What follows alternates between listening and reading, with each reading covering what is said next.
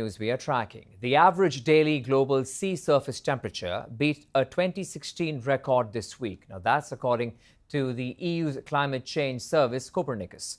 The temperature reached 20.96 degrees Celsius. Now that's far above the average for this time of the year.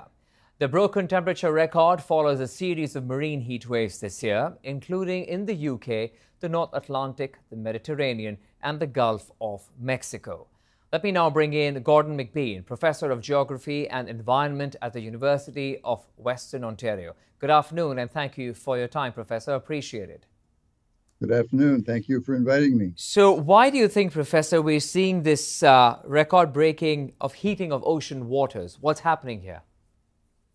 Well, the oceans are reflecting the increasing warming globally that's been happening due to the increased number of greenhouse gases, the amount of it in the atmosphere. And the oceans play a huge role in the climate system. When we talk about the global average temperature, much of that is the temperature in the ocean areas, and the land areas, including Canada, warm faster because we don't have the oceans to stabilize our temperature system the way the oceans do. But the oceans now warming, as you've noted, with ocean heat has huge implications for not only the oceans themselves, but for the land areas around it. Your show a couple of minutes ago was on wildfires, and then before that on tornadoes.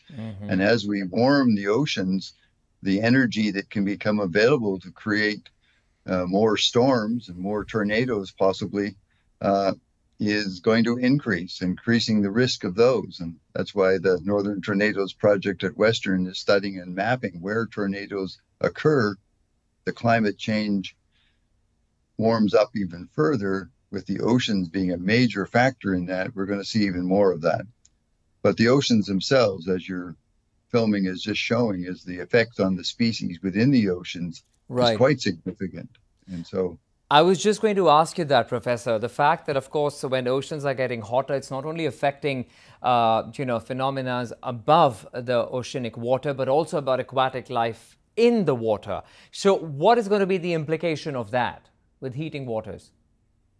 Oh, with the heating waters, we're going to see the implications as they're already happening and being seen on coral reefs, on the fish species in the oceans.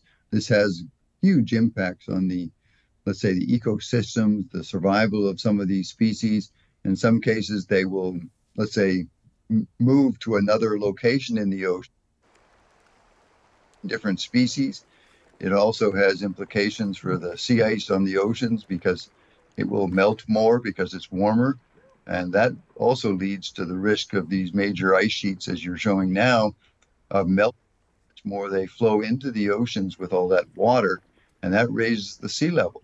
And as the water gets warmer, it also rises, of course, just through expansion. And sea level rise is a major concern all the way around the globe, and particularly in small island states and the coastal zones of Canada, such as Prince Edward Island and British Columbia. Right. Well, lots of low-level cities across the world at a risk when, of course, sea levels rise. But we'll have to leave it at that for the moment, Professor. We appreciate you joining us this afternoon. Gordon McBean, Professor of Geography and Environment at the University of Western Ontario. Sir, thank you for your time.